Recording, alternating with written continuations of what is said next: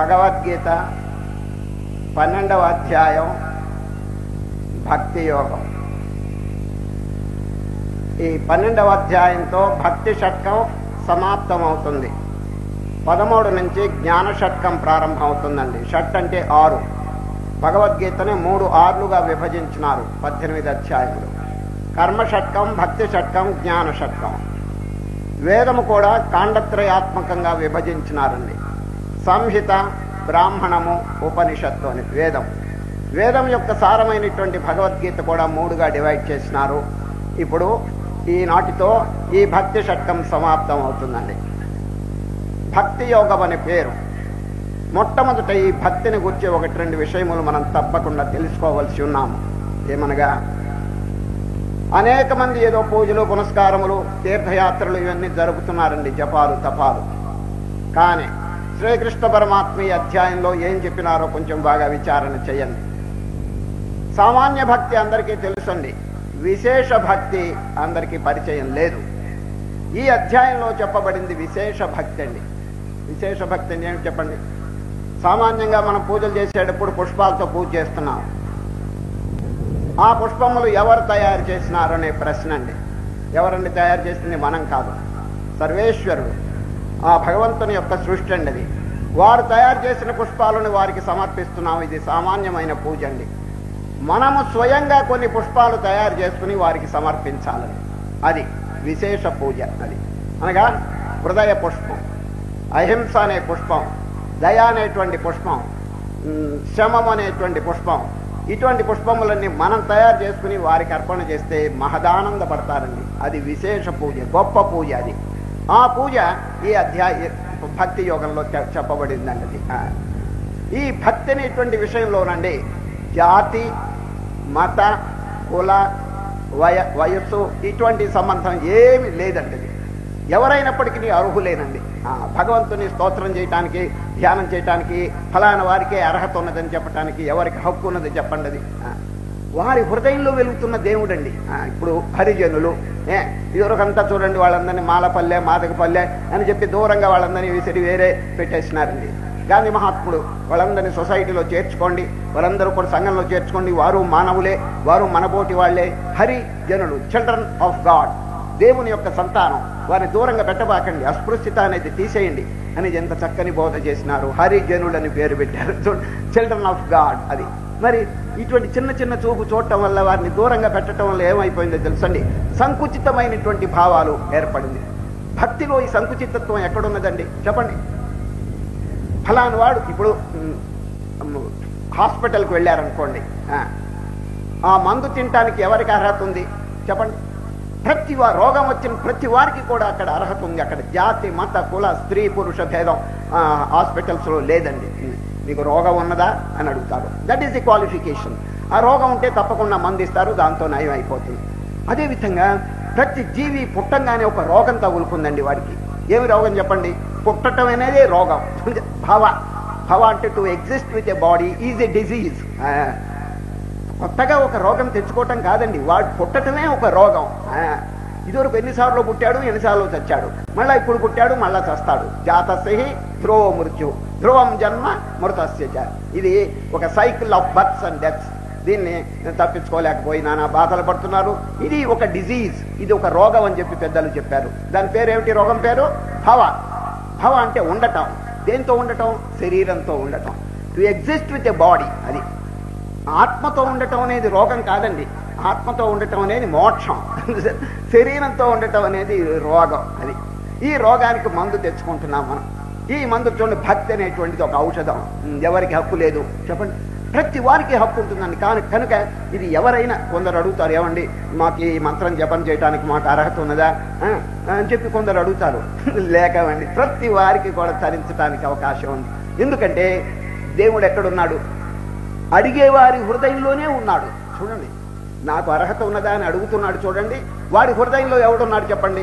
సర్వస్య చాహం హృది సన్నివిష్ట, I'm residing in the hearts of everybody అని భగవద్గీతలో చెప్తున్నారే. ప్రతి జీవి యొక్క హృదయంలో ఉన్నప్పుడు వాడికి ధ్యానం చేయడానికి అర్హత లేదండి? తన ఆత్మస్వరూపాన్ని తెలుసుకోవటానికి అర్హత లేదా? కనుక విశాల భావాన్ని మనం ఈ ఆధ్యాత్మిక విషయంలో ప్రకటించాలండి. నారద మహర్షి అండి భక్తి సూత్రంలో ఒక సూత్రం రాసినారు. ఏమిటి తెలుసండి? నాస్తి తేషు జాతి విద్య రూప కుల ధన క్రియాది భేద. ఈ ఆధ్యాత్మిక విషయంలో ఈ భేదాలు ఏం పెట్టుకోబాకండి అన్నారు. చూడండి ఎంత చక్కని సూత్రం. మళ్ళీ చెప్తున్నారు, నాస్తి తేషు జాతి విద్య రూప కుల ధన క్రియాది భేద. చిన్న దృష్టాంతం చెప్తే మీకు అర్థమవుతుంది. ఆనాడు రామాయణ కాలంలోనండి రామచంద్రుడు, లక్ష్మణుడు, సీతమ్మ ముగ్గురు అరణ్యవాసానికి బయలుదేరారు. చాలా దూరం పోయినారు. చాలా దూరం పోయిన తర్వాత అండి ఒక నది అడ్డంగా వచ్చిందండి. ఎవరికి? ఈ ముగ్గురికి ప్రయాణికులకి నది అడ్డంగా వచ్చింది. ఆలోచిస్తున్నారు ఎట్లా దీన్ని దాటవలను అని. ఏమండి, దూరంగా ఒక ఆయన పడవ పెట్టుకుని కూర్చున్నాడండి. ఆ పడవ ఆయన దగ్గరికి పోయినారు. ఎవరు? ముగ్గురు. రామచంద్రుడు ప్రశ్న వేస్తున్నాడు, ఏమండి మా ముగ్గురిని అవతల ఒడ్డుకు తీసుకుని వెళ్తారా అని అడిగాడండి రాముడు. ఆ నావికుడున్నాడే ఈ పాదముల దగ్గర నుంచి శిరస్సు వరకు రామచంద్రుని ఒక్కసారి చూచాడండి. చూచి, మహానుభావ, ఈ అరణ్యంలో ఒక వదంతి వ్యాపించింది. ఒక పుకారు అంటే వదంతి వ్యాపించింది. ఎవరో కొత్త ఆయన బయలుదేరాడు ఈ అరణ్యంలో. ఆయన నడుస్తుంటే ఒక రాయి ఆయన కాలికి తగిలింది, ఆడపిల్లగా మారిపోయింది అని చెప్పి అనుకుంటున్నారు. బహుశా మీరే అయి ఉండొచ్చు. మీ కాలికి ఏదో ఒక శక్తి ఉన్నది, పాదధూళికి ఆడపిల్లల్ని చేసే శక్తి అది అని నేను అనుకుంటున్నాను. మా పడవ 40 చెక్కలతో చేయబడింది. మీరు కనుక మా పడవ మీద ఎక్కితే 40 మంది ఆడపిల్లలు తయారైతే అది ఒక సమస్యగా తయారవుతుంది. కాబట్టి మిమ్మల్ని పడవ ఎక్కించను అన్నాడండి. అప్పుడు అసలు ఎక్కించవా అని అడిగాడు. ఎవరు? రామచంద్రుడు.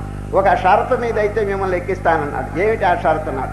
మిమ్మల్ని భుజం మీద కూర్చోబెట్టుకుంటాను, మీ పాదముల్ని బాగా నీళ్లతో కడిగేస్తాను. ఎందుకంటే పాద ధూళి ఉండకూడదు, ధూళి ఉంటే ఆడపిల్లలు తయారవుతారు. అందువల్ల బాగా కడిగేస్తాను. అమాంత మళ్ళీ కింద పెట్టను, మిమ్మల్ని కాలు కింద పెట్టనివ్వను, కింద పెట్టి మళ్ళీ దుమ్ము అంటుతుంది. అందువల్ల అమాంతంగా మళ్ళీ పడవలో కూర్చోబెడతాను, ఆ షరతు మీద అయితే తీసుకువెళ్తానన్నాడు. సరే, రామచంద్రుడు అంగీకరించినారు. అట్లాగే కూర్చోబెట్టారు. ఇక సరిగ్గా పడవ నడిపేటువంటి టైంలో ఈ కూలీ విషయంలో వచ్చిందండి. ఇది ముందుగానే మాట్లాడుకోవాలి కదా. ఏమండి మీకు ఎంత ఇవ్వాలి అవతల ఒడ్డుకు తీసుకుని వెళ్ళేందుకు అని అడిగినాడు రామచంద్రుడు. స్వామి మహానుభావ, మాకేమి మీరు మాకు ఒక్క పైసా కూడా ఇవ్వక్కర్లేదు, ఈ చిన్న నదిని మిమ్మల్ని దాటిస్తాను, సంసార సముద్రం మమ్మల్ని దాటించండి అన్నాడండి ఆయన. ఎంత చక్కగా చెప్పాడు చూడండి. ఈ చిన్న నదిని మేము ఉచితంగా మిమ్మల్ని దాటిస్తాం, సంసార సముద్రాన్ని దాటించండి అని ప్రార్థన చేస్తాడు. చూడు ఆయన ఎవరు చెప్పండి? అందరికీ పరిచితుడే కదా. చెప్పండి, వారికి ఏమైనా విద్య ఉన్నదా?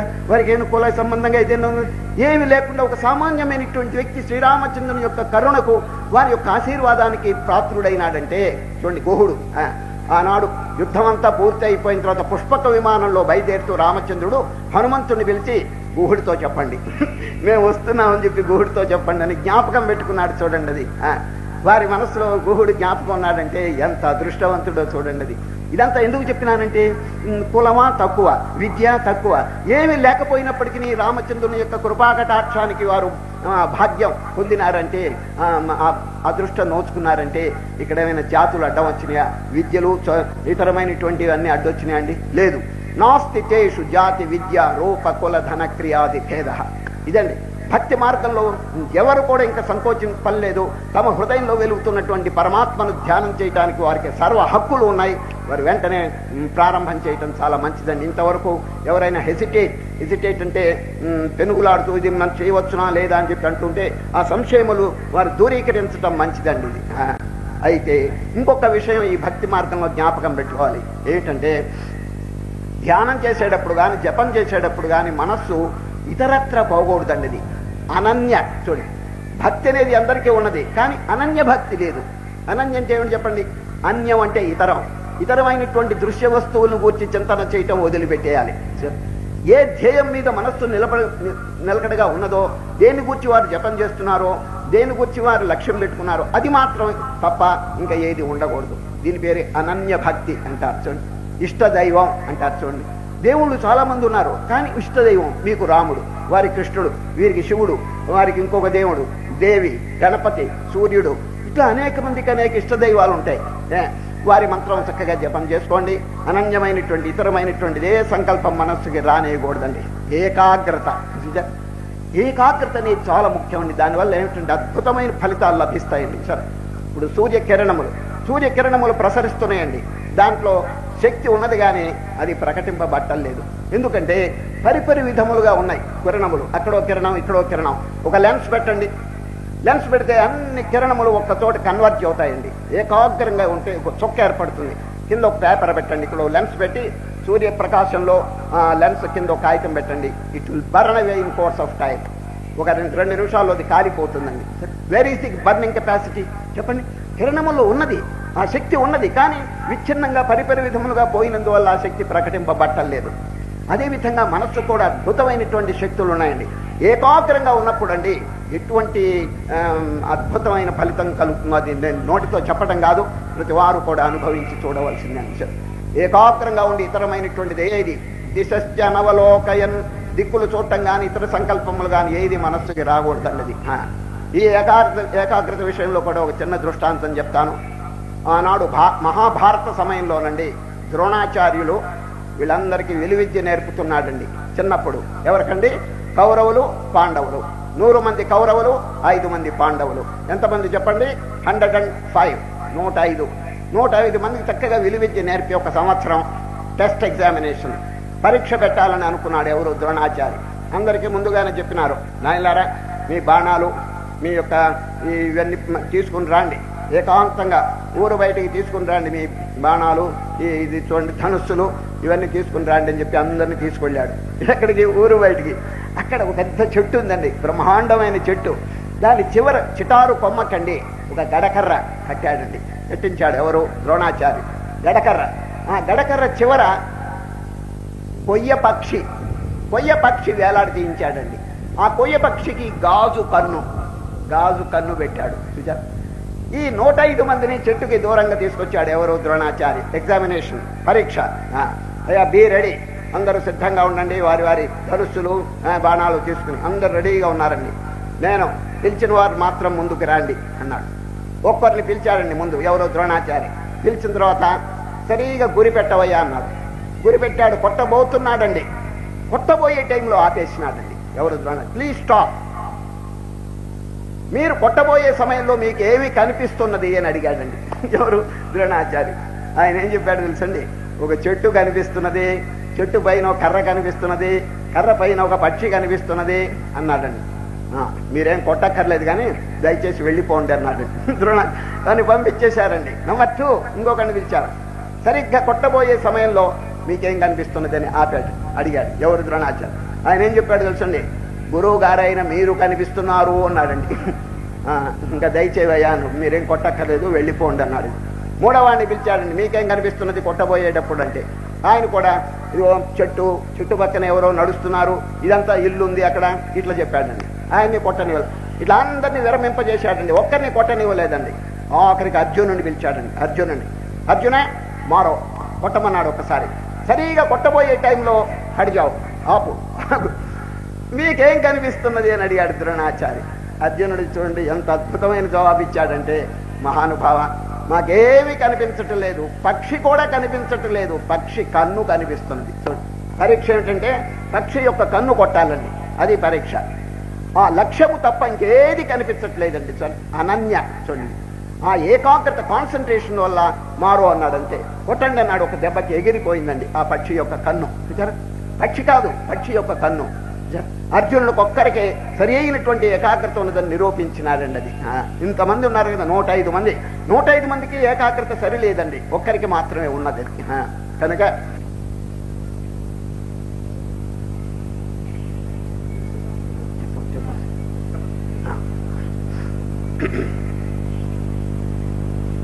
ఇప్పుడు అధ్యాయంలో ప్రవేశిస్తాము. 12వ అధ్యాయం భక్తి యోగం. భగవద్గీతలో ఉన్నటువంటి అధ్యాయములన్నిటిలో కల్లా చిన్నది, స్మాలెస్ట్ చాప్టర్. ఇటువంటిదే ఇంకొకటి ఉందండి, నంబర్ 15, 15వ అధ్యాయం పురుషోత్తమ ప్రాప్తి యోగం. ఈ 2 అధ్యాయములు భగవద్గీతలో స్మాలెస్ట్ చాప్టర్స్ అండి, చాలా చిన్నది. కాబట్టి మీ పిల్లలకు ఇంటి దగ్గర బాగా కంఠస్థం చేయించండి. చిన్న అధ్యాయములు కాబట్టి ఏదైనా శుభకార్యం ఏదైనా వచ్చినప్పుడు వారి చేత పిల్లల చేత చెప్పించండి.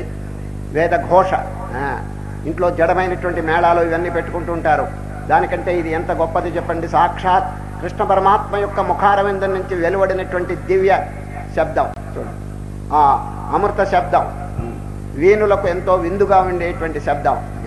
దాన్ని మీ బిడ్డల చేత చక్కగా చెప్పించండి. ప్రతిరోజు కూడా అప్పుడప్పుడు ఏదైనా విశేష సమయంలో కానీ దీన్ని పారాయణం చేయించడం ఇవన్నీ చేస్తుండటం చాలా మంచిది. ఈ చిన్న అధ్యాయములు 12, 15 ఇది. ఏదైనా ప్రార్థన ఇవన్నీ చేయాలనుకుంటే 11వ అధ్యాయం అండి. నిన్న జరిగింది చూడండి, ఏకాదశి అధ్యాయం విశ్వరూప సందర్శన యోగం. అది అద్భుతమైనటువంటి ప్రార్థన. అది సన్యాసులకు కాషాయం ఇచ్చేటువంటి సమయంలో కూడా, అంటే తురీయాశ్రమం ఇచ్చేటువంటి సమయంలో ఈ 11వ అధ్యాయం పారాయణం చేస్తారండి. ఏది విశ్వరూప సందర్శన యోగం. ఇది ప్రార్థన సంబంధంగా అది చాలా గొప్పదండి. ఈ అధ్యాయంలో మొట్టమొదట శ్రీకృష్ణ పరమాత్మ ఏమీ చెప్పలేదండి. అర్జునుడు ఒక చిన్న ప్రశ్న అడుగుతారు. విశ్వరూపం అంతా చూచినారు కదండి, వారికి ఒక సందేహం కలిగింది. కృష్ణ, ఒక స్వరూపాన్ని ధ్యానం చేసేవారు గొప్పవారా, లేక ఏ రూపం చూడకుండా మనస్సులో ఏ నిరాకార నిర్గుణ స్వరూపాన్ని ధ్యానం చేసేవారు గొప్పవారా? ప్రశ్న అందరికీ అర్థమైందండి. చూడండి, ఇప్పుడు పటం అక్కడ పెట్టుకోండి, పూజ చేస్తున్నారు కొందరు. అక్కడ ఒక మూర్తి, దేవాలయంలో ఒక విగ్రహం ఉంది, దాన్ని పూజ చేస్తున్నారు. ఈ సగుణ పూజ గొప్పదా, లేక కొందరండి అసలు ఎదురుగుండా ఒక వస్తువుని పెట్టుకోవటం కానీ ఇదంతా ఏ ఉండదండి, కళ్ళు మూసుకుని తమ యొక్క హృదయంలోనే ధ్యానం చేస్తుంటారు. తమ హృదయంలో ఆత్మ ఉన్నది కదండి, ఆ ఆత్మస్వరూపాన్ని గురించి చక్కగా నిరాకారం, నిర్గుణ, నిర్వికార, నిశ్చల ఆత్మస్వరూపాన్ని గురించి చింతన చేస్తుంటారు. వీరిద్దరిలో ఎవరు గొప్పవారు? అదండి ప్రశ్న. అందరు ఇటు సాకారమును అర్చించేవారా, నిరాకారమును ధ్యానం చేసేవారా?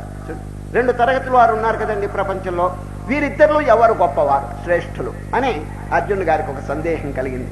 ఏవం సతతయుక్తా ఏ భక్తాస్త్వాం పర్యుపాసతే ఏ చాప్యక్షరమవ్యక్తం తేషాం కే యోగవిత్తమా.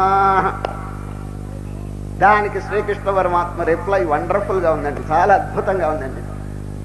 ఇప్పుడు ప్రపంచంలో మనం ఈ రేషియో ప్రపోర్షన్ కనుక జాగ్రత్తగా చూస్తే, ఎవరెవరు ఎంతంత సంఖ్యలో ఉన్నారు అని చెప్పి చూస్తే, ఈ సాకారమును పూజ చేసేటువంటి వారే 100కి 95% ఉన్నారండి. 100కి 95 మంది ఉన్నారు. ఏ ఒక్క 5 మంది నిరాకారమును గురించి ధ్యానం ఎక్కడో ఏకాంతంలో ఆశ్రమాల్లో కూర్చుని, మఠాల్లో కూర్చుని ఆ నిర్వికల్పమైనటువంటి స్వరూపాన్ని ధ్యానం చేస్తున్నారు. 5% అంటే 95% ఈ సాకారమునే చూడండి. ఎక్కడ చూసినా గుళ్ళు, గోపురాలు, తీర్థస్థానాలు, పూజలు, పునస్కారము ఇవన్నీ కూడా బాహ్యంలో జరిగిపోతున్నాయి. సార్, ఇప్పుడు ఈ నిరాకారమే గొప్పదని చెప్పితే ఏమైపోతారు చెప్పండి? ఈ సాకారం వాళ్ళంతా 100కి 90 నిరుత్సాహపడిపోతారు. సరే, శ్రీకృష్ణ పరమాత్మ బాగా ఆలోచించి ఎవరికి దెబ్బ లేకుండా మధ్య తరగతి జవాబు చెప్పారండి.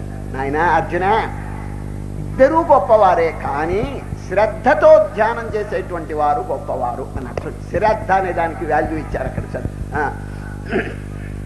మయ్యావేశ్య మనో ఏ మాం నిత్యయుక్త ఉపాసతే శ్రద్ధయా పరయోపేతాస్తే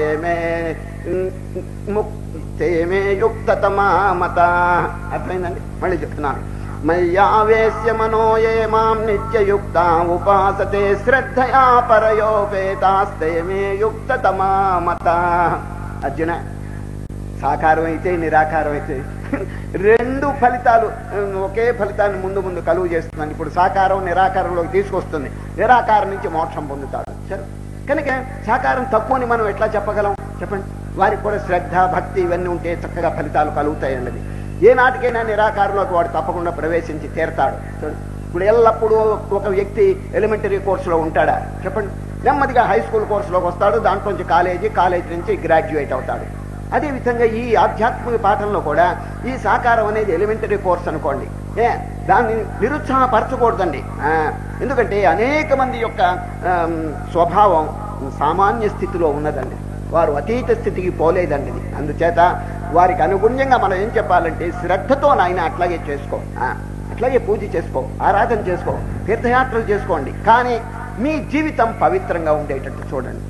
చాలా మంది అండి ఈ బాహ్యమైనటువంటి క్రియలు చేస్తున్నారు కానీ క్యారెక్టర్ చాలా దూరంగా పెడుతున్నారండి.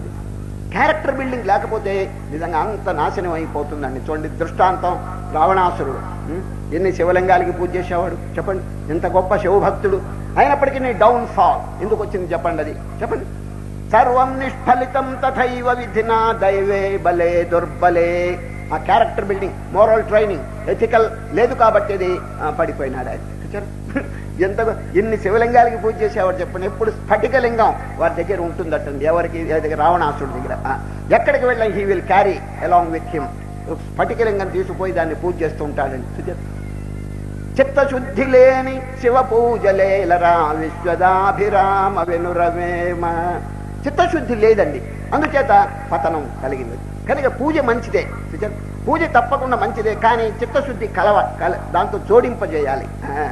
అందుచేతనే జనులు సరైనటువంటి అవగాహన లేనందువల్లనే వాళ్ళు ఎల్లప్పుడూ ఒకే స్థితిలో ఉండిపోతున్నారండి. No improvement, no progress. ఎన్ని సంవత్సరాలు మీరు పూజ చేశారో కొంచెం లెక్కేసుకోండి, మీరు ఎన్ని సంవత్సరాలు తీర్థయాత్రలు వేశారో లెక్కేసుకోండి. హృదయంలో ఏదైనా ఉన్నతి కలిగిందా, శాంతి కలిగిందా, దైవ సంబంధమైనటువంటి అనుభూతి ఏమైనా కలిగిందా? ఇది కదండి మనకు ముఖ్యంగా కావాల్సింది. ఎక్కడున్నది లోటు, అది ఇప్పుడు మనం విచారించాలండి. సరే, ఏ డ్రాబ్యాక్ మనలో ఉంటే ఈ స్థితి కలుగుతున్నదని విచారణ చేసి దాన్ని రెక్టిఫై చేసుకోవాలి. ఏంటికి ఎక్కడ తెలిసిన క్యారెక్టర్, అది మన చరిత్ర విషయం చాలా హోప్లెస్ గా తయారవుతున్నదని కేర్ చేయటం లేదు. మనకు కావాల్సింది పూజ. పూజ అనేది చూస్తున్నారే గాని యాత్రలనే చూస్తున్నారు, రామకోటి అనేది రాస్తున్నారు. కోపం తగ్గిందా, అసూయ తగ్గిందా, ద్వేషం తగ్గిందా అని ఎవరైనా ఆలోచిస్తున్నారో చెప్పండి. కనుక చరిత్ర కనుక హీనమైతే మానవుడి పతనం అయిపోతాడండి. అది కనుక అన్నిటికంటే ముఖ్యం ఏమిటంటే క్యారెక్టర్ అంటే ఏమిటి? మన చరిత్ర, మన స్వభావం. ఇంగ్లీష్లో ఒక చక్కని వాక్యం ఉంది, చెప్తాను. If your wealth is lost, nothing is lost. చూడండి, మహనీయులు చెప్పిన వాక్యం. If your wealth is lost, nothing is lost. If your health is lost, something is lost. But if your character is lost, everything is lost. డబ్బు పోతే తిరిగి సంపాదించుకోవచ్చండి, ఆరోగ్యం పోతే పూర్ణ ఆరోగ్యం మళ్ళీ తెచ్చుకోవటం కష్టం అంటున్నాడు. చూడండి, ఆరోగ్యం తగ్గితే ఇదివరకున్న పూర్ణారోగ్యం అంతా రావటం కష్టం అండి. అంచేత if your health is lost, something is lost అంటున్నాడు. If your wealth is lost, డబ్బు కనకపోతే నథింగ్ ఈజ్ లాస్ట్. ఎందుకంటే ఇప్పుడు 100 రూపాయలు పోయినాయి అనుకోండి, 100 రూపాయలు తిరిగి సంపాదించుకోవచ్చు. చూసారా, ఆ విధంగా ఆరోగ్యం సంపాదించడం కష్టం కాబట్టి సంథింగ్ ఈజ్ లాస్ట్ అన్నాడు. If your health is lost, something is lost. But if your character is lost, everything is lost. నీ చరిత్ర, నీ పవిత్రత కనుక పోతే ఇక ఎందుకు పనికి రాకుండా పోతావు. ఒకవేళ ఈ ప్రపంచం వాళ్ళు నేను మానవుని నెత్తి మీద ఎక్కించవచ్చు, ఎందుకంటే వారి అధికారం, వారి డబ్బు చూసి ఏదైనా కొంచెం వారిని ఘనంగా చూసినా భగవంతుని దృష్టిలో ఏమైపోతారు చెప్పండి. లోకుల దృష్టిలో మనం గొప్పవారం కావటం అనేది పెద్ద గొప్ప కాదండి. భగవంతుని దృష్టిలో వీడు గొప్పవాడు అని ఏలు పెట్టి చూపించాలి. యో మద్భక్త సమే ప్రియ, గీతలో ఈ అధ్యాయంలోనే వస్తుందండి. సరే, నాకు ఎవరంటే ప్రియుడు? నా భక్తుడు. భక్తుడు అంటే ఏమిటి? గుణాలు చెప్తాడు. 26 సుగుణములు భక్తి గుణాలు చెప్తాడండి. ఈ 26 గుణాలు ఎవరు ఆచరణలో పెడతాడు వాడు హీఈస్ డియరెస్ట్ టు మీ అంటాడు శ్రీకృష్ణుడు. నాకు ధనవంతులు పెద్ద గొప్ప కాదు, అధికారవంతులు గొప్ప కాదు. ఎవరు గొప్ప తెలిసిన? నేను చెప్పినటువంటి ఈ భక్తి గుణాలను ఎవరు నిత్య జీవితంలో ఆచరణలో పెడుతుంటారో they are dearest and nearest to me. భక్తిమాన్ యస్సమే ప్రియ యో మద్భక్త సమే ప్రియ. ఇప్పుడు దేవుడు అందరికీ గొప్పవాడేనండి కదండి. మీకు గొప్పవారు, వారి గొప్పవారు. దేవుడు అంటే అందరికీ గొప్పవారు, కానీ దేవుని దృష్టిలో మనం గొప్పవారమా కాదా అది చూడాలండి. అర్థమైందండి? ఇప్పుడు మనం అందరం దేవుణ్ణి మహానుభావ అని చెప్పి ప్రార్థన చేస్తుంటాం, చాలా గొప్పవాడు మన దృష్టిలో. కానీ దేవుని దృష్టిలో మనం ఎట్లా ఉన్నాం చెప్పండి? మనం కూడా గొప్ప స్థితిలో ఉండాలండి దేవుని దృష్టిలో. ఎప్పుడు ఉంటాం తెలిసిన? వారు బోధించింది మనం చక్కగా ఆచరిస్తుంటే వారికి ఎంతో ఆనందం. గీతలో ఏం చెప్పారు? అర్జున, నేను చెప్పిన బోధంతా మీరు విన్నారు, 10 మందికి ప్రచారం చేయండి. ఆ విధంగా కనుక మీరు ప్రచారం చేస్తే నాకు ఎంత ఆనందం అంటే భవిష్యత్తులో కూడా అటువంటి స్నేహితుడు నాకు దొరకబోడు అంటాడండి. చూడండి, యయమం పరమం గుహ్యం మద్భక్తేషు విదాస్యతి భక్తిం మయి పరాం కృత్వా మామే వైష్యత్య సంశయః నచ తన్మనుష్యేషు కశ్చిన్మే ప్రియకృత్తమః భవితా నచమే తస్మాదన్య ప్రియతరో భువి. చిన్న దృష్టాంతం చెప్తే మీకు చక్కగా బోధపడుతుంది. కాశీలోనండి ఒక దేవాలయం ఉంది, మీకు అందరికీ తెలుసు. ఏం దేవాలయం? విశ్వనాథుని దేవాలయం. ఆ విశ్వనాథుని దేవాలయంలో పొద్దున 7 గంటలకి పూజారి వచ్చాడండి. వచ్చి నిర్మాల్యం తీసేసి అభిషేకం చేస్తున్నాడండి. ఎక్కడ? విశ్వనాథుని దేవాలయం. దానికి ఆవరణ ఉందండి, ప్రాంగణం పెద్దది, కాంపౌండ్ వాల్. ఆ లోపల పూజ చేస్తున్నాడు. అభిషేకం చేస్తున్నటువంటి టైంలోనండి ఎవరు రాలేదు, ఇంకా భక్తులు ఎవరు రాలేదండి గుడికి పొద్దున 7 గంటలకి. అప్పుడు ఆకాశంలో నుంచి బ్రహ్మాండమైన శబ్దంతో ఒక బంగారపు పళ్ళెం కింద పడిందండి. ఇక్కడ తట్ట అంటారేమో, బంగారపు పళ్ళెం ఆకాశంలో నుంచి మంచి శబ్దంతో కింద పడిందండి. ఈయన ఆశ్చర్యపడి ఏమిటి శబ్దం అని చెప్పి పూజ ఆపేసి పరిగెత్తాడండి. ఎవరు? పూజారి. చూస్తే బంగారపు పళ్ళెం అండి. ఎంత విలువ అంటే ₹1,00,000 ఖరీదు చేస్తుందండి ఆ పళ్ళెం. దాన్ని ఏమండి, బంగారు పళ్ళెం ఎవరైనా వదులుతారా చెప్పండి? దాన్ని తీసుకుంటారు కదా. దాన్ని తీసుకోవడానికి పట్టుకున్నాడు, మట్టి మూకుడుగా తయారైందండి. అవతల పారేశాడు. మరలా ఇంకోసారి పట్టుకున్నాడు, మళ్ళా మట్టి మూకుడు అయిపోయింది. వదలంగానే బంగారం అయిపోయింది. దాని మీద ఒక వాక్యం రాసి ఉండటం చూచాడండి ఎవరు? పూజారి. ఏమని ఉన్నదో తెలుసండి? నా భక్తునకు అనిందండి. నా భక్తునకు, టు మై డివోటీ, అది దాని మీద రాసింది. మరి ఎవడైనా భక్తుడైతే వాడికి చెందుతుంది అది. ఈ పూజారి గారు రోజు పూజ చేస్తున్న భక్తుడు కాదనమాట. అందువల్ల ఈయన గారు తాకితేనండి బంగారం కాదు, మట్టి అయిపోయిందండి. ఎప్పుడు ఈ శబ్దం, బ్రహ్మాండమైన శబ్దం వినిపించిందో చుట్టుపక్కల వారందరూ పరిగెత్తుకుంటూ వచ్చారండి. ఎక్కడికి? దేవాలయం. వందల మంది వచ్చేసి అందరూ తాకటం, మట్టి అయిపోతున్నారు. ఎవరు తాకినా కూడా మట్టి అయిపోతున్నది. ఏమిటిది వండర్గా ఉంది అని చెప్పి ఈ వార్తల్ని రాజుగారి చెవిలో పడిందండి. కాశీ రాజు, కాశీ పట్టణానికి రాజుగారు ఉన్నారండి. ఆయన చెవిలో, ఏమండో మీ దేశం లోపల, అంటే ఈ గుడి మీ దేశం లోపలే ఉంది కదండి విశ్వనాథం దేవాలయం, అక్కడ ఆవరణలో ఆకాశంలోకి బంగార పళ్ళెం పడింది అని వార్త వచ్చిందండి. వెంటనే రాజుగారు కావాల్సిన డబ్బు ఉందండి, ఈ బంగార పళ్ళెం కూడా కొట్టేయాలని చూచాడండి. ఎవరు? రాజుగారు. మంత్రి గారికి చెప్పండి, పోలీసులందరినీ తీసుకువెళ్ళి ఆపండి, రాజుగారు వచ్చే వరకు ఎవరిని రానివ్వకండి దగ్గరికి, నేను వచ్చి తీసుకుపోతానని చెప్పి పోలీసుల ముందు పంపించేశాడు. వాళ్ళందరూ కూడా అందరిని అటకాయించేశారు. ఇక రాజుగారు ఏనుగు మీద ఎక్కొచ్చాడండి. టీవీగా బయలుదేరి వచ్చాడు. దేవాలయం దగ్గర దిగాడండి. అందరిని నెట్టి అవతల పారేశారు. సరిగ్గా రాజుగారు వచ్చే ఆ మట్టి, అది బంగారపు పళ్ళెం పట్టుకున్నాడు. ఇది వరకు అందరు తాకినప్పుడే కొంత బాగుందండి, ఇప్పుడు నల్లగా మారిపోయిందండి. దరిద్రం. మళ్ళా వదిలేశాడు, బంగారం అయిపోయింది. అవమానం అయిపోయిందండి. అందరూ తిట్టారు, ఏంటి రాజు తాకినప్పుడు ఇంకా నల్లగా ఉంది, ఏంటి దరిద్రం. చూసారా? ఆ సిగ్గు భయపడిపోయి అవమానం భరించలేక నెత్తి మీద కొట్టేసుకుని ఏనుగు మీద ఎక్కి స్పీడ్ పెట్టిపోయినాడండి. ఎవరు? రాజుగారు. రాజుగారికి దక్కలేదు, పండితులకి దక్కలేదు, పామరులకి దక్కలేదు, ఎవరికి ఆ పళ్ళెం దక్కలేదు. మరి ఎవరికి చెందినట్టు చెప్పండి? ఈ విధంగా జనస్తోమం అంతా అక్కడ చేరేటప్పటికీ ఎక్కడ జనసంఖ్య ఉంటారో అక్కడ బీద వాళ్ళంతా అడుక్కుంటారండి. భౌతే విచ్చాంది, ఏమండి కొంచెం డబ్బులు ఇవ్వండి, అన్నం పెట్టండి అని ఇట్లా అడుక్కుంటూ ఉంటారు. అక్కడ ఒక బారులు తీర్చి కుంటివాళ్ళు, గుడ్డివాళ్ళు, అవిటివాళ్ళు వీళ్ళందరూ కూర్చున్నారండి. ఎక్కడ? దేవాలయం ముందుగా. ఆ మార్గం గుండా ఒక ఆయన వస్తున్నాడండి. ఆయన గుడ్డలు చూస్తే చినిగిపోయిన గుడ్డలండి, ముఖం చూస్తే పెద్ద అందం లేదండి. ఆయన వస్తున్నాడండి. వచ్చి అందరిని అడుగుతున్నాడు, ఏమిటి ఇది జనం అంతా, ఏమిటి ఆకాశంలోంచి పళ్ళెం పడిందట, అందరూ చూడటానికి వస్తున్నారని చెప్పి. దారిలో ఉన్నటువంటి బీదవాళ్ళని చూసేటప్పటికి హృదయం కరిగిపోయిందండి ఎవరికి? ఆ వచ్చే ఆయనకి. అయ్యో భగవంతుడు నాకు కళ్ళు ఇచ్చినాడే, గుడ్డివాడు చేసినాడే, వీళ్ళు గుడ్డివాడిగా ఉన్నాడే, నాకు కాళ్ళు బాగున్నాయే, వీడు కుంటివాడిగా ఉన్నాడే, ఎంత బాధపడుతున్నాడని చెప్పి గుండె కరిగిపోయి కంటి వెంట ధారధారగా నీళ్లు కారుస్తున్నాడండి. ఎంత బాధపడుతుంటాడో ఆ గుడ్డివాడు, ఆ కుంటివాడు అని చెప్పేసి నెమ్మదిగా లోపలికి వెళ్ళాడండి. వెళ్ళి అందరితో పాటు ఆయన కూడా బంగారు పళ్ళెం తాకాడండి. తాకితే ధగ మేలిమి బంగారం మోస్తరు మెరవటం మొదలు పెట్టిందండి. మేలిమి బంగారం మోస్తరు ప్రకాశిస్తున్నదండి. ఎవరు? ఈయన తాకితే అందరూ చుట్టూ చేరారు. ఏమండి మీరేం చదువుకున్నారని? ఓ అంటే నా రాదు అన్నాడండి. మీకంత డబ్బు ఉన్నదన్నాడు. రాత్రికి భోజనానికి లేదు అన్నాడండి. సో ఇటు పాండిత్యం లేదు, డబ్బు లేదు, మరి ఎందుకు భగవంతుడు వారిని మెచ్చుకున్నారు చెప్పండి? ఆ హృదయ చూడండి, ఆ కరుణ, దయ, ప్రేమ, పరోపకారం పొంగి పొరలుతున్నదండి. అయ్యో నేనొక్కడిని తింటే ఎట్లా, నేనొక్కడిని ఆనందపడితే ఎట్లా, నా ఆనందం వారు కూడా అనుభవిస్తే ఎంత బాగుంటుంది, నాకు భగవంతుడు కళ్ళిచ్చి ఎంతో ఆరోగ్యం కలుగు చేశాడు, పాపం వాళ్ళు ఎంత బాధపడుతున్నారని చెప్పి ఇతరుల బాధ తన బాధగా ఆయన భావిస్తున్నాడు. దీని పేరు ఆత్మ ఉపమ్యం. గీతలో చెప్తాడు చూడండి, ఆత్మౌపమ్యేన సర్వత్ర సమం పశ్యతి యోర్జున సుఖం వా యది వా దుఃఖం సయోగి పరమో మతః. సోదరత్వం అనేది చెప్పలేదండి గీతలో. Not brotherhood but treat others as your self, not as your brother. నీ సోదరుల వలే కాదు నాయన, నీ వలే చూసుకో.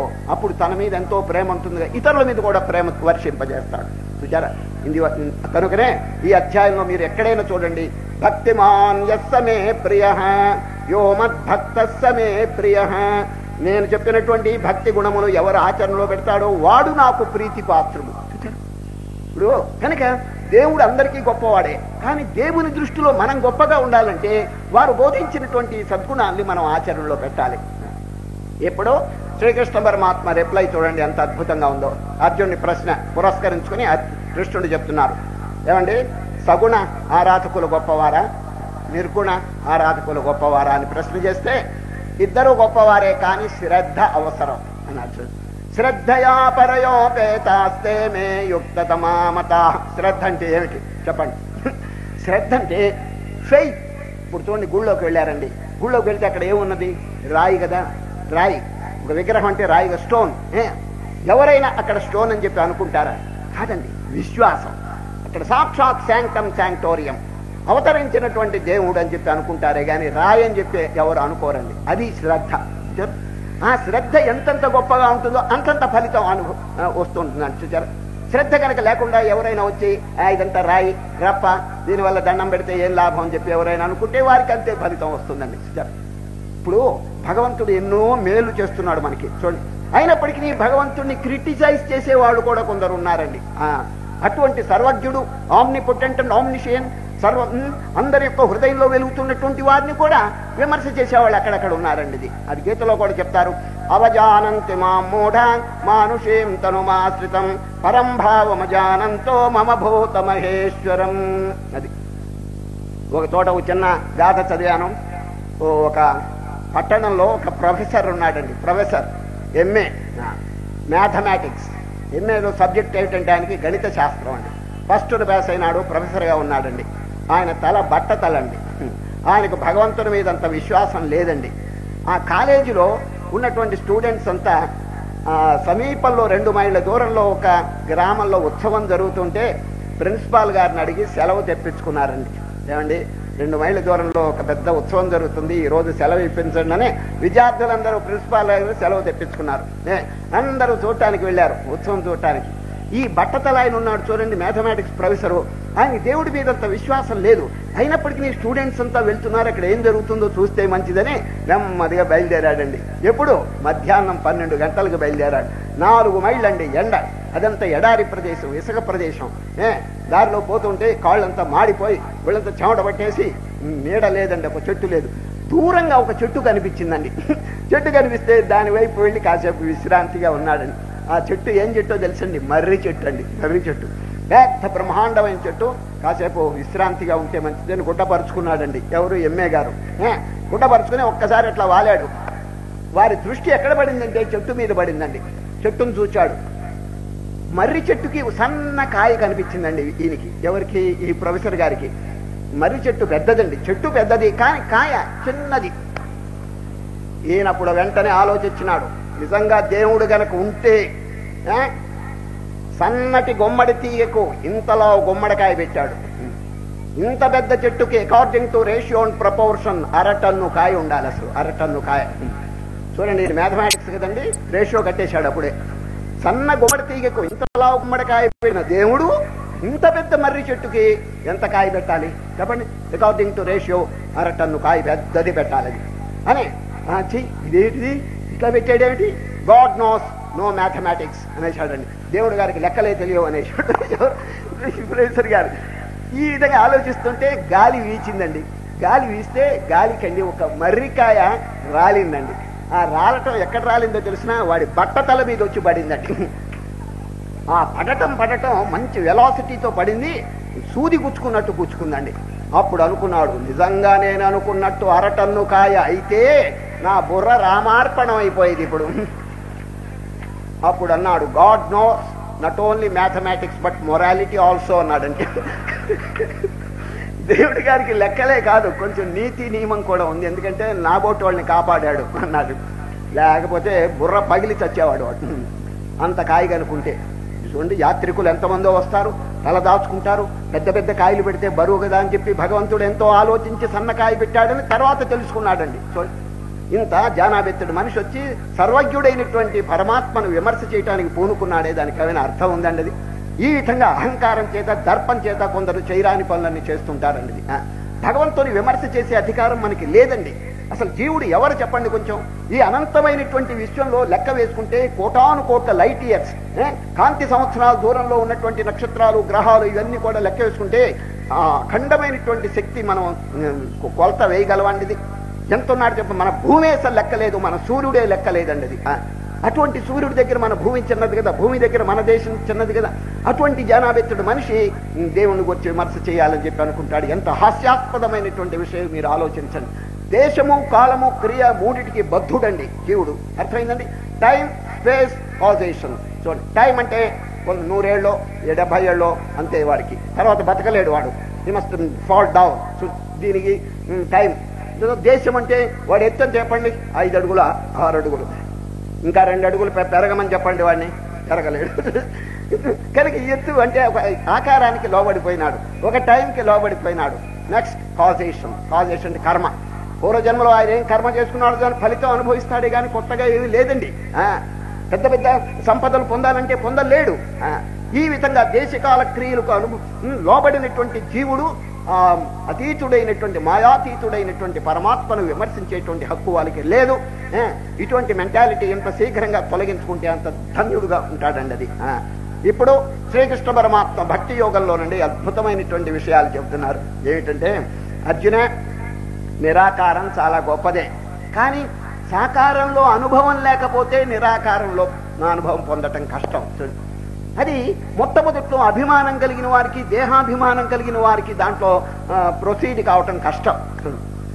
క్లేశో అధికతరస్తేషాం అవ్యక్తాసక్తచేతసాం అవ్యక్తా హి గతిర్దుఃఖం దేహవద్భిరవాప్యతే. Please underline, దేహవద్భి. నేను దేహం అని అనుకున్నవాడు దాంట్లో ప్రొసీడ్ కావటం కష్టం అండి. ఎందుకంటే దేహాభిమానం చావకపోతే ఇంకా ఆత్మస్వరూపాన్ని ఎట్లా పొందగలడు వాడు చెప్పండి? కనుక ఇవన్నీ విచారణ చేసి బాగా డివైడ్ చేసి చూడండి, రేపటి నుంచి వస్తుంది అద్భుతమైనటువంటి విచారణ. క్షేత్రజ్ఞ విభాగ యోగం. ఇవన్నీ ఈ విధంగా చక్కగా విచారణ చేసి సెపరేట్ చేసుకోవాలండి. ఇప్పుడు పాలు నీళ్లు కలిసినాయి ఏమండి, పాలు మనకి రావాలంటే ఎట్లా వస్తాయండి? కలిసిపోయింది. హంసను తీసుకురండి, చక్కగా పాలు తాగేస్తుందండి. అదేవిధంగా ఈ ప్రపంచంలో సత్యము అసత్యము, నిత్యము అనిత్యము, జడము చైతన్యము ఇవన్నీ కలిసిపోయినాయి.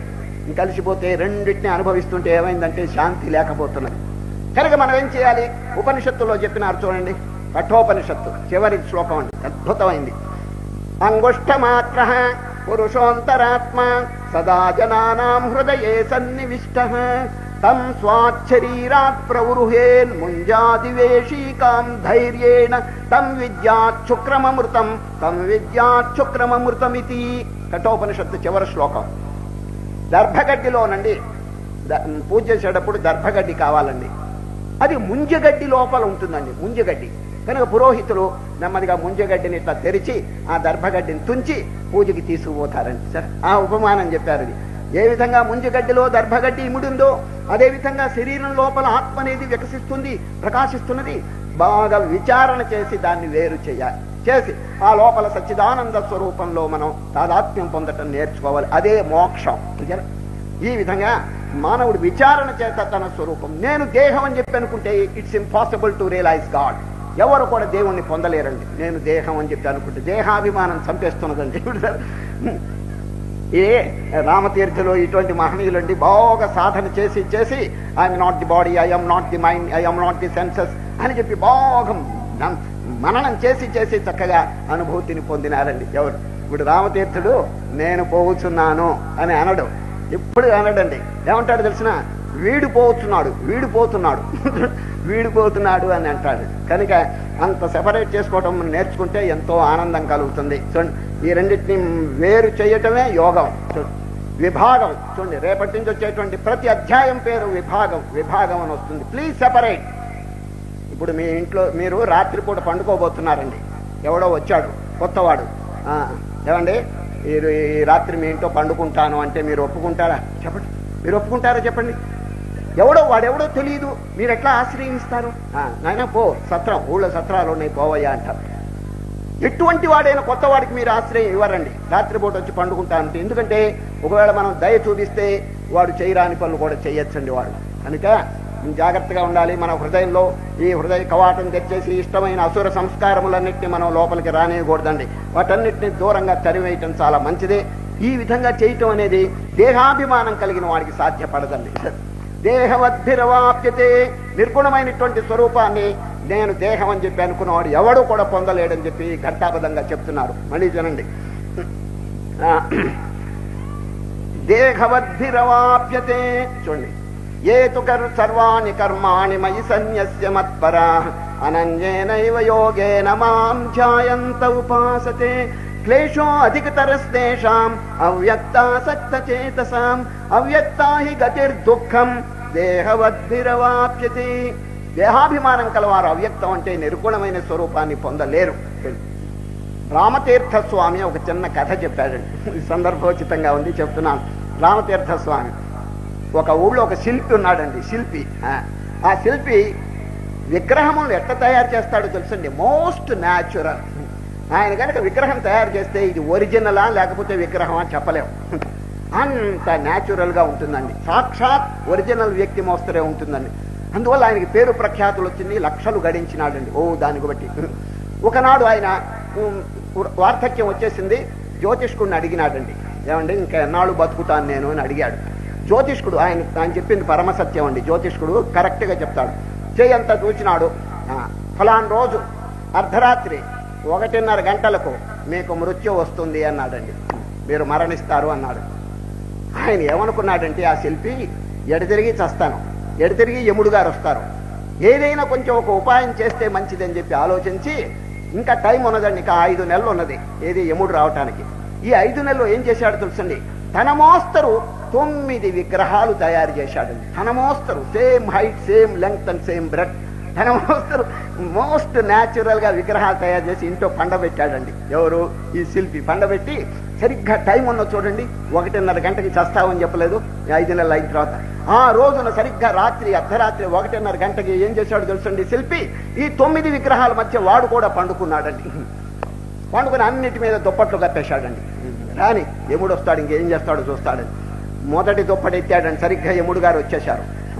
పాశం తీసుకుని వచ్చాడు. మొదటి దుప్పటి తీశాడు, రెండో దుప్పటి తీశాడు. ఇద్దరు ఒక మోస్తరే ఉన్నారండి.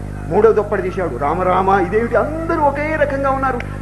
ఎవరి మెళ్ళలో పాశం వేయాలో అర్థం కాక తెకమక పడుతున్నాడు. ఎవరు? యముడు గారు. చూడండి, వారి యొక్క సిద్ధాంతం ఏమిటంటే, అనవసరంగా ఒకరి మెళ్ళో వేయాల్సింది ఇంకొకరి మెళ్ళో వేయటం అనేది మంచిది కాదండి. అసలు వేయకుండా వెళ్ళటం మంచిదేమో గాని, అందువల్ల ఈ యముడు గారు ఆలోచిస్తూ 9+1 9 విగ్రహాలు ప్లస్ వీడు 10 కదా, 10 ఒక రకంగానే ఉన్నాయి, ఎవడి మెళ్ళో వేయాలి ఆలోచన చేస్తున్నాడు. మనం పొరపాటును వేస్తే అది యూనివర్సల్ గవర్నమెంట్ ఒప్పుకోదండి, పొరపాటు ఒప్పుకోదు. అంచేత కరెక్ట్ గా వేయాలి, వీడేమో ఇట చేసి పెట్టాడు అని ఆలోచించి నెమ్మదిగా అసలు ఎవరి మీద వేయకుండా పోతున్నాడండి. పోతూ దారిలో ఒక్క మాట అన్నాడండి. ఎవరు? యముడు. వీడు అన్ని బాగా చేశాడు కానీ ఒక్క పొరపాటు చేశాడు అన్నాడండి. వీడు వెంటనే లేచి, ఏమిటే ఆ పొరపాటు అన్నాడు.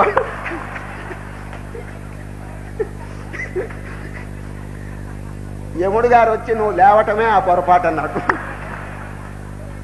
శుభ్రంగా పాశం వేసి ఈడ్చుకుపోయినాడండి. చూడండి, కొంచెం ఓర్చుకుంటే అభిమానం వస్తున్నాడు వాడు. నేను నేను నేను దేహం అని చెప్పి కొంచెం ఓర్చుకుంటే హాయిగా ప్రాణం దక్కేది కదా. చూడండి, కనుక శ్రీకృష్ణ పరమాత్మ చెప్పినారు ఇది. దేహాభిమానం కలిగిన వారు ఎవరు కూడా మోక్షం పొందలేరు. చూడండి అనే నిరాకారమైనటువంటిది చాలా గొప్పదే, కానీ సాకారం కూడా కొంత బాగా అభ్యాసం చేసిన తర్వాత మాత్రమే దాంట్లోకి అభిమానం పోవాలను, అహంకారం చావాలను. అప్పుడు మాత్రమే వారికి దారిలో నిర్గుణము నిరాకారంలో ప్రవేశం కలుగుతుంది. అది కాలేజీ కోర్స్ అని చెప్పవచ్చండి. ఏది నిర్గుణ సంబంధమైందంతా నిరాకార సంబంధమైనంత కాలేజీ కోర్స్ అండి.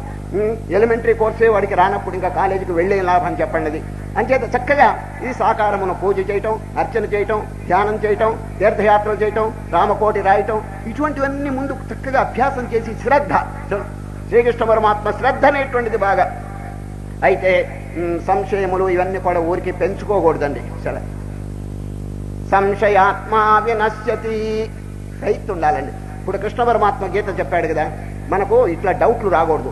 కృష్ణుడు చెప్పాడా లేదా, ఇది ఆచరిస్తే మనకి శాంతి కలుగుతుందా లేదా, వ్యాసుల వారు అసలు రాశారా లేదా, అర్జునుడు ఉన్నాడా లేదా, ఇటువంటి సంశయాలు వద్దండి. ఎందుకంటే మహనీయులు చక్కగా రాసినప్పుడు మస్ట్ హ్యావ్ ఫెయిత్, అది ఉన్నాడనేటువంటి విశ్వాసం కలగాలి. ఈ ఆధ్యాత్మిక విషయంలో సంశయములు పెంచుకుంటే ఏమి ఉపయోగం లేదండి. ఈ సంశయం అప్పుడు మీరు అడగచ్చు, ఏమంటే సంశయాలు ఉండకూడదా, డౌట్స్ రాకూడదా అని మీరు అడిగితే దేర్ ఇస్ ఎ లిమిట్. ఒక లిమిట్ ఉందండి, డౌట్స్ రావచ్చును. గురువు చెప్పింది చక్కగా ఆచరించే వరకు కూడా డౌట్స్ ను కొంచెం దూరంగా పెట్టండి. ఆచరించిన తర్వాత మీ డౌట్స్ నిజంగా ఏదైనా వస్తే అప్పుడు అడగండి. సరే, వివేకానంద అదే పని చేసినాడండి. మొదట్లో ఎన్నో ప్రశ్నలు అడిగాడు రామకృష్ణ పరమహంసని, ఓర్చుకుని పాపం ఎన్నో చెప్పారండి. ఆఖరికి మితిమీరి అడుగుతుంటే స్వామి వివేకానంద గారు ప్లీజ్ వెయిట్, నా దగ్గర 4 సంవత్సరాలు మీరు ధ్యానం చేయండి, సాధన చేయండి, ఆ తర్వాత మీకు ఏదన్నా డౌట్ వస్తే అడగండి అన్నాడు. 4 సంవత్సరాలు నోరు మూసుకుని ఏం అడగలేదండి వివేకానంద. 4 ఏళ్ళు అయిన తర్వాత ఇంకా డౌటే లేదండి. సరే, విద్యతే హృదయ గ్రంథి ఛిద్యంతే సర్వ సంశయా క్షీయంతే చాస్య కర్మాణి తస్మిన్ దృష్టే పరావరే. ఉపనిషత్తులు అన్ని సంశయములు తొలగిపోతున్నాయి. గీతలో అర్జునుడు చెప్పలేదండి, నా సందేహములన్నీ తొలగిపోయినాయి అని చెప్పి, నష్టో మోహ స్మృతిర్లబ్ధా త్వత్ప్రసాదాన్మయాచ్యుత స్థితోస్మి గత సందేహ కరిష్యే వచనం తవ. ఊరికే టూ మచ్గా ఈ డౌట్స్ పెంచుకోకూడదండి. ఒక చోట ఏం జరిగిందంటే, ఒక పల్లెటూరు వాడు ఊరు ప్రయాణానికి బయలుదేరాడండి. గుడ్డలన్నీ మూట నెత్తిన పెట్టుకుని దిగాడండి. ఇల్లు దిగితే అడుగు పెట్టాడో లేదో వీధిలో ఒక కుక్క అడ్డంగా వచ్చిందండి. వాడికి అన్ని అనుమానాలు, అన్ని శకునాలంటే వాడికి ఇదండి. కుక్క ఇట్లా అడ్డంగా పోయేటప్పటికి ఇది శకునం బాగుందో లేదో, నేను ప్రయాణం అయిపోతున్నానని అసలు ప్రయాణమే మానేశాడు. మూట తీసి ఇంట్లో బారేశాడు. జ్యోతిష్కుడి దగ్గరికి వెళ్ళాడు. ఏమయ్యా, ఎవరైనా ప్రయాణానికి మొదలు పెడుతుంటే కుక్క కుడి నుంచి ఎడమకి రావటం మంచిదా, ఎడమ నుంచి కుడికి రావటం మంచిదా అన్నాడండి. ఆయన చెప్పినాడు జ్యోతిష్కుడు, మా జ్యోతిష్కంలో గురుడు, బుధుడు, శుక్రుడు, రాహువు, కేతువు గాని కుక్కలు లేవయ్యా అని చెప్పాడండి. ఏటే జ్యోతిష్కం అన్నాడు. ఇంకో జ్యోతిష్కుడి దగ్గరికి పోయినాడు. ఏమండి, ప్రయాణం మొదలు పెడుతుంటే కుక్క కుడి నుంచి ఎడమకి రావటం మంచిదా, ఎడమ నుంచి కుడికి రావటం మంచిదా అంటే, మీద పడి కరవకపోతే మంచిది అన్నాడండి. లేకపోతే ఏంటండి, సిల్లీ క్వశ్చన్స్ అండి ఇవన్నీ. ఇటువంటి పెట్టుకుని ఎంత నాశనం చేసుకోకూడదండి. ఈ ఆధ్యాత్మిక క్షేత్రం గంభీరమైన క్షేత్రం అండి. ఇది కేవలం ఎక్స్పీరియన్స్ కి సంబంధించిందండి. గురుదేవుడు చక్కగా అనుభూతిని పురస్కరించుకుని మనకి బోధిస్తున్నారు. ఉపనిషత్తులన్నీ మహర్షులందరూ చక్కగా అనుభూతిని మేళవించి మనకి బోధిస్తున్నారు. Let us have some faith. ఒక విశ్వాసం కలిగి ప్రొసీడ్ అవుతాం. ఆఖరికి తెలియకపోతే అప్పుడు మనం ప్రశ్న చేయాలి, అంతేగాని అంతవరకు నోరు తెరవకూడదండి. ఇప్పుడు శ్రీకృష్ణ పరమాత్మ చూడండి, ఉద్ధరిస్తాను జనులను, నేను సంసార సముద్రం నుంచి ఉద్ధరిస్తాను అని చెప్పినారు. ఎవరిని? తేషాం అన్నాడు. తేషాం అంటే వారిని సంసార సముద్రంలో మునిగిపోకుండా నేను ఉద్ధరిస్తాను. ఎవరో చూడండి. తేషాం అహం సముద్ధర్త మృత్యు సంసార సాగరాత్ ఏతు సర్వాణి కర్మాణి మయి సన్యస్య మత్పరా అనన్యేనైవ యోగేన మాం ధ్యాయంత ఉపాసతే. ఎవరు అనన్యమైనటువంటి చిత్తంతో నన్ను ధ్యానం చేస్తున్నారో వారిని నేను సంసార సముద్రంలో మునిగిపోకుండా లేవకొడతాను. పైన విశేషణం చెప్పాడండి, మళ్ళీ చెప్తున్నాను. ఏతు సర్వాణి కర్మాణి మయి సన్యస్య మత్పరా అనన్యేనైవ యోగేన మాం ధ్యాయంత ఉపాసతే తేషాం. వారిని ఏం చేస్తాను? అహం సముద్ధర్త మృత్యు తేషామహం సముద్ధర్త మృత్యు సంసార సాగరాత్. వారిని అంటే ఈ భక్తి గల వారిని, అనన్యమైన చింతనతో ధ్యానం చేసేవారిని మృత్యు సంసారం నుంచి లేవకొడతాను అన్నారు. ఏమిటి మృత్యు సంసారం? ఈ సంసారమును ఎక్కడ వర్ణించినా మృత్యు అని తగిలిస్తున్నారు కృష్ణుడు. మొన్న ఒకసారి చెప్పినారండి మృత్యు సంసారం అని, మళ్ళీ ఇక్కడ ఒకసారి చెప్పినారు. ఏమిటిది? సంసారం మంచిదే. చూడండి, ఇప్పుడు ఇంట్లో అందరూ క్షేమంగా ఉన్నారు కదా. చూడండి, అన్ని చక్కగా సంపదలు బాగున్నాయి, పిల్లలు చక్కగా మంచి స్వభావంతో ఉన్నారు, భార్య అనుకూలవతిగా ఉంది, అన్ని బాగున్నాయండి. అకస్మాత్తుగా ఎవడో చనిపోతాడు. చూడండి, చనిపోయేప్పటికీ పిచ్చెక్కిపోయినట్టంతా ఇదైపోతుందండి. సరే, మనసుకి షాక్, మెంటల్ షాక్ కలుగుతుంది. ఎందుకంటే he's not prepared for the death. ఇట్లా జరుగుతుందని వాడు ముందు అనుకోలేదు, అందుచేత షాక్ తగిలిందండి. కనుకనే శ్రీకృష్ణ పరమాత్మ నాయన jump in to the future. నేను చెప్పలేదండి, ద్రోణుడు చనిపోయినాడు, భీష్ముడు చనిపోయినాడు, కర్ణుడు చనిపోయినాడు, ఇంకా యుద్ధం మొదలు పెట్టలేదు. ఎందుకు ఈ శవాలు చూపించాడు చెప్పండి? You must think over the future. భవిష్యత్తులో ఇవన్నీ జరుగుతాయి అనేటువంటి విషయం. దాని గురించి తప్పేమిటండి? తిరిగి జరుగుతాయి చెప్పండి. జరిగేటువంటి దాన్ని మర్చిపోవాల్సిన అవసరం ఏమొచ్చిందో చెప్పండి. ఇది మర్చిపోతే ఒకవేళ అవన్నీ ఆగిపోతాయా చెప్పండి? కొందరు అనుకుంటారు మృత్యువును గురించి మనం ఏమి చింతన చేయకూడదు, అది మంచిది కాదు అని అంటారు. సరే, అది ఆగుతుందా? నువ్వు తలంచనంత మాత్రం చేత ఆగుతుందా? ఒక ఊళ్ళో జరిగిన విషయం. ఒక పండితుడండి, కుటుంబం పెద్దదండి, కొడుకులు కోడళ్ళు అందరు ఉన్నారు. ఒకనాడు తెల్లవారుజా పొద్దున్నే లేవంగానే తలుపు తెరిచారండి ఆ కుటుంబం వాళ్ళు. ఆ తలుపు మీద ఒక ఎవడో రాసి పెట్టాడండి రాత్రి. ఏమిటి రాశాడు తెలుసండి? ఈ రోజు రాత్రి మీ ఇంటిలో దొంగతనం చేస్తాను అని రాసి పెట్టాడండి. వాడు ఎంత ధైర్యంగా ఈ రోజు రాత్రి మీ ఇంట్లో దొంగతనం చేస్తాను అని రాసి పెట్టాడు. చేవరాలు పెట్టాడు, ఏదో ఆకాశరామ్ అన్న పేరు పెట్టాడండి. ఇక అందరూ భయపడిపోయినారు. ఈ రోజు రాత్రి తప్పకుండా వాడు ఎవడో వచ్చి ఇక్కడ రాసి పెట్టాడు కాబట్టి దొంగతనం చేస్తాడు, ఏమి చేయాలని కుటుంబ సభ్యులంతా ఒక సమావేశం చేశారండి. ఆ కుటుంబంలో అవ్వ అంటే ముసలమ్మ ఉందండి, పరమచాదస్తం, 10 సార్లు స్నానం, 20 సార్లు మడి. తర్వాత కొడుకు, ఆయన పండితుడు, కోడళ్ళు అందరూ మడి ఆచారం పెద్ద ఇదండి. వాళ్ళందరూ సమావేశమైనారు. ఏం చెయ్యాలి? దొంగవాడు వస్తాడు, గౌరవనీయులైన సభ్యులంతా వారి వారి అభిప్రాయం తెలపవలసింది అని అన్నారు. అంటే ఎప్పటికి ఒక ఆయన లేచాడు. ఏంటి దొంగ వస్తే భయం ఎందుకు? అందరూ మేలుకొని కూర్చుంటాం, వాడు ఎట్లా వస్తాడు అని చెప్పి మేలుకోవాలని చెప్పాడండి వాడు. ఇంకొకడు అన్నాడు, నువ్వు మేలుకో, నిద్రపో, వాడు ఎడి తిరిగి కొట్టేసో ఏదో చేసిపోతాడు, నువ్వు మేలుకున్నంత మాత్రం చేత వాడు పారిపోడు అని చెప్పి కర్రలు కట్టెలు దగ్గర పెట్టుకుంటే మంచిదని వాడు సలహా ఇచ్చాడండి. ఇంకొకడు ఏమన్నాడంటే, ఏవి కట్టెలొద్దు పాడొద్దు, తలుపులు తాళాలు వేసేయండి, అన్ని తలుపులు గేట్లు ఇవన్నీ బాగా తలుపులు వేసేస్తే వాడు ఎట్లా వస్తాడని చెప్పి ఇంకొక ఆయన. ఇంకోటి అన్నాడు, ఎన్ని తలుపులు వేసినా వాడు బద్దలు కొట్టుకొస్తాడయ్యా అని ఇంకొకడు అన్నాడు. ఈ విధంగా పూర్వపక్షం ప్రతిపక్షం జరుగుతుంటే ముసలమ్మ వంతు వచ్చిందండి. ముసలమ్మ అవ్వగారు మీ అభిప్రాయం చెప్పండి, దొంగవాడు వస్తాడు, ఏం చేయాలి? అవ్వ చెప్పింది, ఓరి పిచ్చి వాళ్ళారా, మీ అభిప్రాయం చూస్తుంటే నాకు నవ్వు వస్తున్నది. ఒకడేమో తలుపు వేయమంటాడు, ఒకడేమో మేలుకోమంటాడు, ఒకడు కర్రలు ఉంటాడు. ఏమొద్దు, తలుపులు తెరిచిపెట్టేయండి, అందరూ నిద్రపోండి, కర్రలు కట్టెలు ఏది పెట్టుకోబాకండి, కానీ తలుపులకి కిటికీలకి మడిబట్టలు కట్టండి అన్నదండి. మడిబట్టలు, దొంగ మడిబట్టలు తాకడు, మడిబట్టలు కడితే చూసి వెళ్ళిపోతాడు వాడు. చూడండి, చాదస్తం మనిషి. మడిబట్టలు తాకకూడదనేది మంచిదే, మరి దొంగకేం పట్టిందండి? మరి ఏదో పెద్ద మనిషి, ఆమె చెప్పింది చేయకపోతే ఆమె కోపడుతుందని అందరూ దానికి అంగీకరించి ఆ రోజు అందరూ నిద్రపోయినారు. తలుపులు గిలుపులు తెరిచిపెట్టారు, తలుపులకి అన్నిటికీ మడిబట్టలు కట్టారు, హాయిగా నిద్రపోయినారండి. దొంగవాడు అర్ధరాత్రి వచ్చాడు, సామానంతా కుప్ప చేసుకున్నాడు, మడిబట్టల్లో మూట కట్టుకుని పోయినాడండి వాడు. లేకపోతే ఈ మడిబట్టలు దొంగని ఆపుతాయండి. ఏం పిచ్చిదంటే చాదస్తం. కాకపోతే అదేవిధంగా యముణ్ణి గురించి అనుకోవద్దు, సావును గురించి అనుకోవద్దు, అది ఆగిపోతుంది అనేటువంటి పాడు బుద్ధి చూడండి. అది వివేకం లేకపోవటం అనేది మంచిది కాదండి. కనుకనే శ్రీకృష్ణ పరమాత్మ భవిష్యత్ అంతా ముందుగానే చూపించడానికి కారణం అండి అది. ద్రోణంచ భీష్మంచ జయద్రథం చ కర్ణం తధాన్యానపయోధ వీరాన్మయా హతాం స్వం జహిమా వ్యధిష్ట యుద్ధస్వజేతాశిరణే సపత్నాన్. మృత్యు సంసారం నుంచి నేను లేవపడతాను. ఎవరంటే ఇంద్రియములను జయించిన వారు, అనన్యమైనటువంటి భక్తితో ధ్యానం చేసేవారు. చూడండి, ఏతు సర్వాణి కర్మాణి మయి సన్యస్య మత్పరాః అనన్యేనైవ యోగేన మాం ధ్యాయంత ఉపాసతే తేషామహం సముద్ధర్తా మృత్యు సంసార సాగరాత్. ఈ మృత్యు అనేటువంటిదండి మహాప్రమాదం. సంసారం మంచిదే, పిల్ల, ఎంత ధనం, ఎంత కీర్తి, ఎంత బాగుంది, కానీ వాట్ అబౌట్ డెత్ చెప్పండి. ఆ డెత్ను మనం కాంకర్ చేయాలండి. సరే, ఆ చావుని మనం జయించాలి, అమరత్వం పొందాలి. మృత్యోర్మా అమృతంగమయ, మృత్యువు నుంచి అమృతత్వాన్ని పొందాలి. అది మన జీవితం యొక్క లక్ష్యం. ఎవరైనా ట్రై చేస్తున్నారా? మృత్యువుకి లోబడి మళ్ళా పుట్టడం, చావటం, దౌర్భాగ్యంలో పడిపోతున్నాడే కానీ హౌ టు కాంకర్ డెత్. ఈ మృత్యు అనేది అసలు మన స్వరూపమే కాదండి, ఇది దేహానికి సంబంధించింది. మృత్యు అంతా కూడా జడమైనటువంటి దేహాన్ని చంపుతుంది, పుట్టిస్తుందండి. మనం ఎవరని చెప్పండి? దేహానికి సాక్షిగా ఉన్నటువంటి చిదాకాశం. ఈ రహస్యం తెలుసుకుంటే ఇంకా పుట్టడం ఏమిటి, చావటం ఏమిటి చెప్పండి.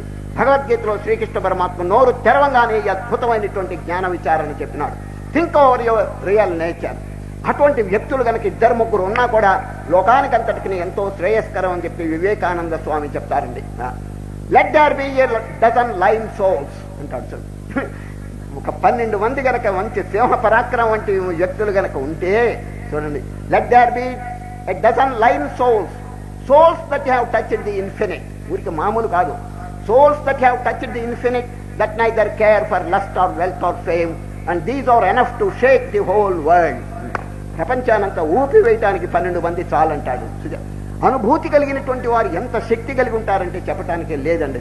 కనుక శ్రీకృష్ణ పరమాత్మ స్వరూపాన్ని కొంచెం చక్కగా చింతన చేయవయ్యా అని ఆ మృత్యు అనేటువంటిది మనం జయించడానికి ప్రయత్నం చేయాలండి. ఎప్పుడు జయించగలం? ఆ మృత్యు అతీతమైనటువంటి స్వరూపం మనలోనే ఉన్నది, మన స్వరూపంగానే ఉన్నది, దాన్ని తెలుసుకోవాలి. ఆ తెలుసుకోవాలంటే ఉపాయములు చెప్తున్నాడు శ్రీకృష్ణ పరమాత్మ ఈ అధ్యాయంలో. దీంట్లో ఉన్న విచిత్రం ఏమిటంటే భక్తి యోగంలో భక్తి యోగం అని పేరు పెట్టి రాజయోగం గురించి చెప్తున్నాడండి. రాజయోగం అంటే how to control the mind, how to conquer the senses, ఇంద్రియాలను ఎట్లా జయించాలి, మనస్సును ఎట్లా కంట్రోల్ పెట్టుకోవాలి, ఆ విషయాల్లో దిగాడండి. నిజమైన పూజ అంటే ఇదేనండి. మనం ఏదో పుష్పాలతో పూజ చేస్తున్నావు కానీ యథార్థమైనటువంటి పూజ ఏమిటంటే మనస్సుని పవిత్రం చేసుకోవాలి. ఆ పవిత్ర మనస్సుని దేవుడికి అర్పణ చేయాలి. సరే, శంకరాచార్యులు వారు చక్కని ఒక గ్రంథం రాశారు, శివానంద లహరి. చూడండి, శివానంద లహరి. దాంట్లో ఓ పరమశివ, నా మనస్సు అనేటువంటిది మహా చపలంగా ఉంది మహానుభావ, కోతి మోస్తరు ఉన్నది. మీరు భిక్షాటనానికి పోతుంటారు అప్పుడప్పుడు. చూడండి, శివుడు కదండి, శివుడు భిక్షాటనం చేస్తాడు కదా. మీరు భిక్షాటనానికి పోతుంటే మీ వెంట ఒక కోతి కూడా ఉంటే అందరూ ఆకర్షింపబడతారు, అంతే కదండి. ఇప్పుడు ఎవరైనా భిక్షాటు ఊరికే భౌతిక భిక్ష అంటే బెటర్ అండి. ఒక కోతి కనుకుంటే పిల్లలంతా వస్తారు, అక్కడికి పిల్లలంతా వస్తారు, చక్కగా బియ్యమో అన్నమో పెట్టి పంపిస్తారు. ఈ శంకరాచార్య చెప్తున్నాడు, పరమశివ మీరు భిక్షాటనానికి వెళ్ళేటప్పుడు మీ వెంట కోతి ఉంటే ఎంతో బాగుండు. కోతి ఉంటే చక్కగా భిక్షాటనం అందరూ వేస్తారు భిక్ష. ఆ కోతి ఎక్కడి నుంచి వస్తుందనే సందేహం మీకు అక్కర్లేదు. నా దగ్గర ఒక కోతి ఉంది మహా చపలం, అది మీకు ఖరీదు లేకుండా ఉచితంగా ఇచ్చేస్తాను అన్నాడండి. ఎంత చక్కగా చెప్పాడు. ఏది? మనస్సు అనే కోతి ఎప్పుడు కదులుతూ ఉంటుంది. కపాలిన్ భిక్షో మే హృదయ కపిమత్యంత జపలం దృఢం భక్త్యా బద్ధ్వా శివ భవదధీనం కురు విభో. దాన్ని కట్టడానికి తాడు కూడా నేనే ఇస్తాను. ఏమిటి ఆ తాడు? భక్తి. భక్తి అనే తాడు కట్టి నేను నా మనస్సు అనేటువంటి కోతిని తమకు అర్పణ చేస్తాను, మీకు ఉపయోగిస్తుంది, నాకు ఇది వదిలిపోతే ఎంతో శాంతంగా ఉంటుంది. చూడండి ఎంత చక్కగా చెప్పాడు. అదే శివానంద లహరిలో ఇంకో వాక్యం చెప్తాడు ఎవరు? శంకరాచార్య. ఏమిటంటే, ఓ పరమశివ మీ వాహనం ఏమిటి చెప్పండి? మీ వాహనం నంది. మీరు లోకం అంతా 3 లోకాలు సంచారం చేయాలి కదా, లోకాధీశుడు కదా మీరు. 3 లోకాలను సంచారం చేస్తూ బాగా సూపర్వైజ్ చేయాలి కదా. ఈ ఎద్దుతో ఎక్కడ సంచారం చేస్తారండి? ఎద్దుకు స్పీడా బాడా? నా దగ్గర ఒక గుర్రం ఉంది అంటాడు. నా దగ్గర ఒక గుర్రం ఉంది. ఏది? మనస్సు. ఆ మనస్సు అనే గుర్రం మీకు ఇచ్చేస్తాను, లక్షణంగా 3 లోకాలు భలే స్పీడ్ మీద పోతుంది. ఒకటి మామూలు స్పీడ్ కాదు, రాకెట్ స్పీడ్ అంటాడు. కళ్యాణినం సరస చిత్రగతిం సవేగం సర్వేంగితజ్ఞమనఘం ధ్రువలక్షణాఢ్యం చేతస్తురంగమధిరుహ్య చరస్మరారే నేత సమస్త జగతాం వృషభాదిరూఢ. ఈ విధంగా మనస్సును వదిలించుకోవాలండి. సరే, ఈ మనస్సు ఇటు అటు పరిగెత్తి నానా అల్లకల్లోలం చేస్తుంటే శ్రీకృష్ణ పరమాత్మ దాన్ని అరికట్టడానికి 4 పద్ధతులు చెప్తున్నాడు. చూడండి, భక్తి యోగం అని పేరు పెట్టి 4 పద్ధతులతో how to control the mind, మనస్సును ఏ విధంగా అరికట్టాలో చెప్తున్నారు. ఇది చాలా ఉపయోగం అండి. 4 వినండి. దీంట్లో ఉన్న విచిత్రం ఏమిటంటే, మొదటి పాఠం మీరు ఆచరించలేకపోతే 2వ పాఠం దిగిరాండి, ఇంకో పాఠం చెప్తారు. అది కూడా మీరు ఆచరించలేకపోతే 3వ పాఠం, అది కూడా ఆచరించలేకపోతే 4. దిగి వస్తున్నాడండి శ్రీకృష్ణ పరమాత్మ. వినండి. మొదటి పాఠం, మయ్యేవం అన ఆధత్స్వ మయి బుద్ధిం నివేశయ నివసిష్యసి మయ్యేవ అత ఊర్ధ్వం న సంశయః. ఓ అర్జున, పరిగెత్తే మనస్సును నాయందు, మయి అంటే ఆత్మ. చూడండి, ఎక్కడైనా సరే భగవద్గీతలో నాయందు అని కృష్ణుడు చెప్తే ఒక వ్యక్తి అని చెప్పి అనుకోబాకండి, ఆత్మయందు. చూసారా, కృష్ణునికి ఆత్మకి భేదం లేదండి. అందరి యొక్క హృదయంలో వెలుగుతున్న ఆత్మే ఆ కృష్ణ పరమాత్మ. కనుక మయ్యేవ మన ఆధత్వ. అర్జున, పరిగెత్తేటువంటి మనస్సుని వివేకం చేత విచారణ చేత లోపలికి తీసుకురండి. ఎక్కడ పెట్టవలను? నాయందు. మయ్యేవ మన, నాయందంటే ఆత్మయందు స్థాపించండి. ఇదే సామాన్యమైన విషయం అండి. పరిగెత్తేటువంటి మనస్సును మనం పిలిస్తే వస్తుందండి.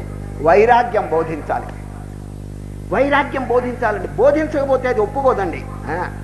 మనస్సు ఒకటే అడుగుతుంది, నేను ఎందుకు రావాలి, నేను ఎందుకు అక్కడికి రావాలనో, ఇన్నాళ్ళ వరకు బాగా తినమరిగాను, ఇప్పుడు కూడా అటే పోతున్నాను అని అంటుంది. రెబెల్ చేస్తుంది. It will rebel. How to conquer it?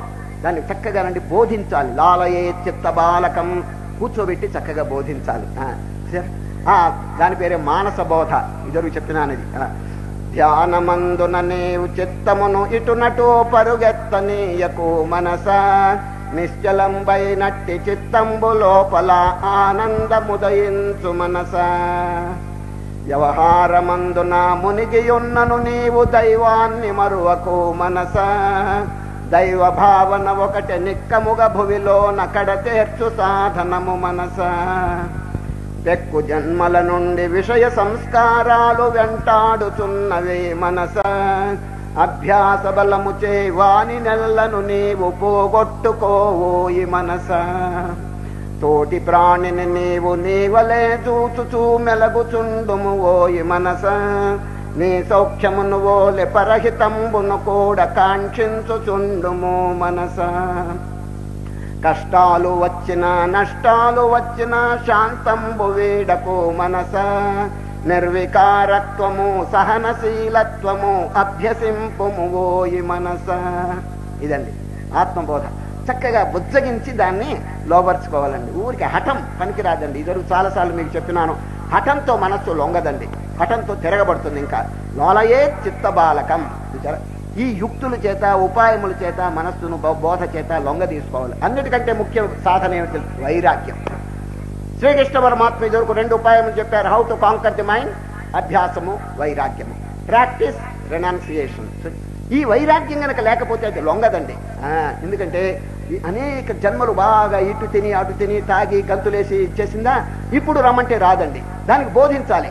ఓ మనస్సా, 3 నాళ్ల ముచ్చట్లు ఎంతో రాజులు అనుభవించారు, చేశారు, నువ్వు అనుభవించావు. ఇదివరకు ఎన్ని జన్మలో తిన్నావు, తాగినావు, ఏవైనా శాంతి దొరికిందా, ఏవైనా సంతృష్టి పొందినావా, భగవంతుని తెలుసుకున్నావా, అమూల్యమైన మానవ జన్మని ఎందుకు పోవు అని చక్కగా హితబోధ చేయాలండి. అప్పుడు అది లొంగుతుందండి వైరాగ్యం చేత. పూర్వకాలం ఒక రాజు ఉన్నాడండి. ఆయన పేరు మీకు అందరికీ తెలుసు, భోజరాజు. ఆ భోజరాజు ఆస్థానంలోనండి అనేక మంది పండితులు కూడా ఉన్నారండి. కానీ ఒక పండితుడికండి సంతానం ఎక్కువ అండి. వారిని ఈ భోజరాజు ఇచ్చే జీతం ఆయనకి చాలలేదండి. చాలకపోతే ఒక దుర్బుద్ధి కలిగిందండి. ఒకనాడు ఆయన ఆస్థానంలోనే తిరుగుతుంటాడు. ఈ పండితులు ఆస్థానంలో ఏం పడి ఉంటాయి తెలుసండి? వజ్రములు, వైడూర్యములు, బంగారపు చెంబులు, వెండి చెంబులు, ఇవన్నీ పడి ఉంటాయండి అక్కడ అంతఃపురంలో, ఇక్కడ అక్కడ. వీరికి దుర్బుద్ధి ఏమిటంటే, ఒకనాడు అర్ధరాత్రి ఈ భోజరాజు ఇంట్లో ప్రవేశించి 2 బంగారపు చెంబులు కానీ 2 వెండి చెంబులు 2 ఆభరణాలు తీసుకుంటే 5 ఏళ్ల వరకు దక్షిణంగా నా కుటుంబం జరిగిపోతుంది అని దుర్బుద్ధి కలిగిందండి. అది దుర్బుద్ధి కలిగి అక్కడే తిరిగేవాడు కదండి. అన్ని తెలుసునండి ఉపాయములు, ఏ దారి గుండా వెళ్తే మనం దొంగిలించవచ్చునని. అర్ధరాత్రి వాళ్ళందరూ నిద్రపోతున్నారు భోజరాజు ఆస్థానంలో. సరిగా బయలుదేరాడు. ఒక సంచి తీసుకున్నాడండి. ఈ పండితుడు బయలుదేరి ఒక బంగారపు చెంబు ఉంది. అందరూ నిద్రపోతున్నారు. బంగారపు చెంబు తీసుకుని సంచిలో వేసుకోబోతుంటే గరుడ పురాణం జ్ఞాపకం వచ్చిందండి. గరుడ పురాణం దానిలో ఏం చెప్పబోతుంది? బంగారము ఎవరైనా దొంగిలిస్తే 1000 సంవత్సరాలు రౌరవంలో అవస్థపడాలి అని ఉందండి. దాంట్లో ఈయన అన్ని తెలుసండి, అన్ని కంఠస్థంగా వచ్చు ఈ పురాణాలు ఇవన్నీ. అందువల్ల చీచి ఏమిటి చిన్న చెంబు వల్ల 1000 సంవత్సరాలు రౌరవ నరకం ఎవరని పారేశాడు అవతల. అసలు చీ మనకు వద్దని. మళ్ళీ ఇల్లు జ్ఞాపకం వచ్చింది, వీళ్ళందరినీ ఎట్టా పోషించాలని. మళ్ళీ అనండి అక్కడ వెండి చెంబు తీసుకుని లోపల వేయబోతున్నాడు. మళ్ళీ దానికి ఒక ప్రమాణం అండి, పద్మ పురాణం జ్ఞాపకం వచ్చిందండి. రాత్రి అంతా ఇదేనండి, ఒక్కొక్క వస్తువు తీసుకోవటం, ఒక్కొక్క పురాణం అడ్డు రావటం. ఈ విధంగానండి ఆ వస్తువుల కింద వారేస్తున్నాడు. ఒక్క సంచిలో ఒక్క వస్తువు కూడా వేసుకోలేదు. ఈ విధంగా ఆలోచన జరుగుతుంటే రాత్రి అంతా తెల్లవారిపోయిందండి. కోడి పూసేసింది. ఇక అందరూ నిద్ర లేవబోయే టైంలోనండి పట్టుకుంటే దొంగ అని చెప్పి అరెస్ట్ చేస్తారని ఈ భోజరాజు పండుకున్న మంచం ఉన్న చూడండి, పెద్ద మంచం, దాని కింద దూరాడండి. ఈ పండితుడు దూరి నక్కి కూర్చున్నాడు. అందరు తెల్లవారిపోయింది. ఇక అందరు లేచారండి. లేస్తే ఇక చూడండి భోజరాజు గారు లేచి కూర్చున్నాడు పడక మీద. మహానుభావ పెద్ద రాజు కదండి. ఇక చూడండి హారతులు, సుందరమైనటువంటి స్త్రీలు హారతి పళ్ళెం పట్టుకుని వచ్చారండి అక్కడికి. ఏది వారికి హారతి ఇవ్వటానికి. ఇటువైపు సామంత రాజులంతా చేతులు కట్టుకున్నారు, ఇటువైపు బంధువులంతా కూడా చేతులు కట్టుకుని నిలబడ్డారు. ఇటు సేవకులు, ఇటు వీళ్ళందరూ కూర్చుని నిలబడ్డారండి. ఆ టైంలో ఈ భోజరాజు గారు ఈ సంపద సుందరమైన స్త్రీలు, ఇటు సామంతరాజులు, ఇటు సైన్యం, ఇదంతా చూచేటప్పటికండి కవిత్వం పొంగి పొంగి వస్తున్నదండి. ఎవరికి? భోజరాజుకి కవిత్వం బాగా వచ్చింది, సంస్కృతం అనర్గళంగా మాట్లాడగలడు. ఎవరు? భోజరాజు. చేతోహరా యువత్, ఒక శ్లోకం వచ్చేసిందండి, వినండి. 4 పాదాలు. మొదటి పాదం చేతోహరా యువతయ సుహృదోనుకూల. యువతయ, సుందరమైనటువంటి స్త్రీలు నాకు హారతిస్తున్నారు. ఎంత గొప్ప స్థితి నాది అని అనుకుంటున్నాడు. చూడండి, మొదటి పాదం ఈ ఆడవాళ్ళని వర్ణించాడండి. చేతోహర, చిత్తమును హరించేటువంటి బ్యూటీ, వారి అందం చిత్తాన్ని హరిస్తున్నది. చేతోహర యువతయ సుహృదోనుకూల. మొదటి పాదం పూర్తయింది. రెండో పాదం సద్బాంధవాహ ప్రణయ గర్భగిరశ్చ భృత్యా.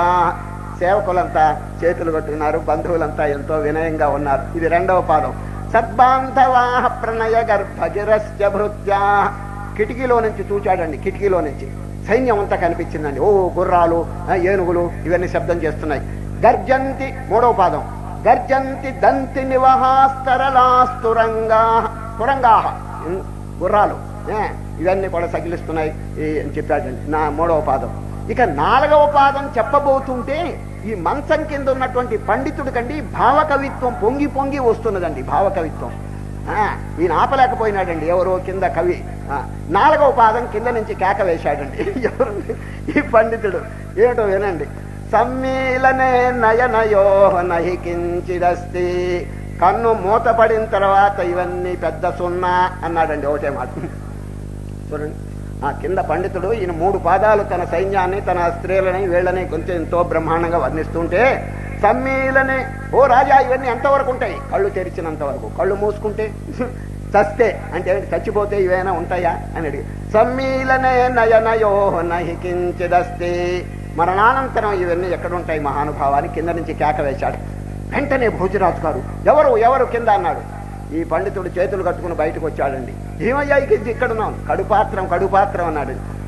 తిండికి చస్తూ ఇట్లా వచ్చానన్నారు. ఏమిటి అసలు, ఎందుకు? కారణం చెప్పాడు. ఇట్లయితే దొంగిలించాలని చెప్పి వచ్చాను. రాత్రి అంతా ఈ పురాణాలు అడ్డొచ్చినాయి నాకు. ఇప్పుడు తెల్లవారిపోతే నన్ను అరెస్ట్ చేస్తారని కింద దూరాను. ఇప్పుడు నా కవిత్వం పొంగి పొంగి వచ్చిందని. మహానుభావ, మాకు చెప్తే నీకు కావాల్సినటువంటి ఏర్పాటు చేస్తాం కదా, ఎందుకు ఇటువంటి పని చేసినావు? కానీ నువ్వు వైరాగ్యమును బోధించి నా కంటికి కనువిప్పు తెచ్చావు. నేనేమో ఈ సంపదలు వీళ్ళందరూ చూచి విర్రవీగుతున్నాను. నువ్వు 4వ పాదం ఏం చెప్పినావంటే, సమ్మీలనే నయనయో నహి కించిదస్తి. కన్ను మూతపడిన తర్వాత ఇవి ఎందుకు ఉపయోగించావు అని చెప్పావు కదా. ఎంత నాకు ఉపయోగించిందంటే చెప్పటానికి లేదు.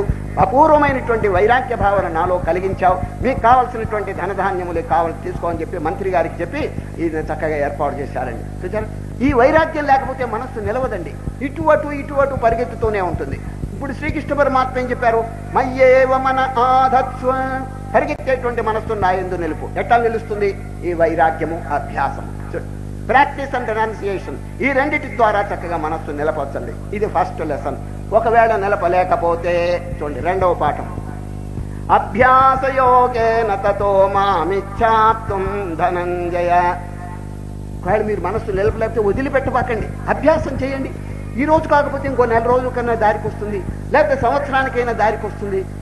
Practice makes a man perfect. అదే ప్రాక్టీస్ అనేటువంటిది, అభ్యాసం మీరు వదలవద్దు. చూడండి, ఆధ్యాత్మిక స్థితిలో సామాన్యమైనటువంటి ప్రాపంచిక విషయాల్లోనే అభ్యాసం ఎంతో సహాయపడుతుంది. ఇక ఆధ్యాత్మికులు ఎందుకు చేయదు అని. అభ్యాసయోగేన తతో మామిచ్ఛాప్తుం ధనంజయ. నంబర్ 2, అభ్యాసం కూడా చేయలేకపోతే అభ్యాసే 3వ పాఠం. అభ్యాసే వ్యసమర్థోసి మత్కర్మ పరమో భవ మదర్థమపి కర్మాణి కుర్వన్ సిద్ధిమవాప్ససి. మదర్థం అంటే దైవ కార్యాలు చేసుకో. మీకు ఈ రాజయోగం అభ్యాసం కుదరకపోతే దైవ కార్యాలు చెయ్యి, పూజ చెయ్యి, పురస్కారం చెయ్యి, తీర్థయాత్ర చెయ్యి, జపం చెయ్యి, రామకోటి రాయి, ఇటువంటి ఏదైనా ఒక కార్యక్రమం పెట్టుకోండి అన్నాడు. ఎవరు? శ్రీకృష్ణవరం. దైవ కార్యం. ఆ దైవ కార్యం కూడా చేయలేకపోతే చూడండి, అథైతదప్యశక్తోసి కర్తుం మద్యోగమాశ్రిత సర్వకర్మ ఫలత్యాగం తదత్కురుమతాత్మవాన్. సామాన్య ఇప్పుడు నడవటం, కూర్చోవటం, వ్యవహరించటం ఇటువంటి పనులు అయినా చేసినా కృష్ణార్పణం, రామార్పణం. ఆఖరికి పరమాత్మకు అర్పణ చేసి చేయి, దైవార్పణ బుద్ధితో ఈ కార్యములు చేయమని చెప్పి 4వ సాధన చెప్పారండి. ఈ విధంగా 4 సాధనలు చెప్పి ఇప్పుడు ఈ రాజయోగం అంత బోధించిన తర్వాత సద్గుణములు చూడండి, 26 సద్గుణములు చెప్తారండి. ఇవే పుష్పాలు. భగవంతునికి మనం పూజ చేస్తున్నప్పుడు సామాన్య పుష్పాలతో చేస్తున్నాం, మంచిదే, కానీ చాలదు. Don't be satisfied. అది ఎవరు తయారు చేశారు చెప్పండి? భగవంతుడు తయారు చేశాడు ఈ పుష్పాలు. చామంతి పువ్వు, మల్లె పువ్వు, గులాబీ పువ్వు, ఇవన్నీ కూడా భగవంతుడు సృష్టి చేసినారండి. మనమంతా నిద్రపోతుంటే భగవానుడు నిద్రపోడండి, బ్రష్ తీసుకుని చక్కగా రంగులు పూస్తుంటాడు. దేనికి? ఈ పుష్పాలన్నిటికీనండి. ఒక భక్తుడు ఎంత చక్కగా ప్రార్థన చేశాడో చూడండి. పుట్టబోయడి బుల్లి బొజ్జాయి కోసమై పొదుగు గిన్నెకు పాలు పోసి పోసి. పరమాత్మ తల్లికి బిడ్డ ఇంకా పుట్టలేదు, రేపు పుట్టబోతాడు, ముందుగానే పాలు తల్లికి రెడీగా వస్తున్నాయా లేదా చూడండి. ఎంత ప్రీ అరేంజ్మెంట్ చేస్తున్నాడు దేవుడు గారు చూడండి. దేవుడిని ఎంత చక్కగా వర్ణిస్తున్నాడు చూడండి. వారి అనన్యమైనటువంటి ప్రేమ చూడండి. పుట్టబోయడి బుల్లి బొజ్జాయి కోసమై పొదుగు గిన్నెకు పాలు పోసి పోసి, కలికి వెన్నెలలూరు చలువ దోసిళ్లతో లతల కుమారాకులతికి ఎతికి. సాయంత్రం చూస్తే తీగ కనిపిస్తుంది, పొద్దున చూస్తే ఆకులు కనిపిస్తాయి. ఎవరు అతికించారు? లతల కుమారాకులతికి ఎతికి. పూల కంచాలలో రోలంబములకు రేపటి భోజనము సిద్ధపరచి పరచి. రేపు 9 వస్తాయి, ఈ రోజు రాత్రేనండి తేనె పెడుతున్నాడు పుష్పాల్లో. చూడు, ఎవరండి పెట్టేది?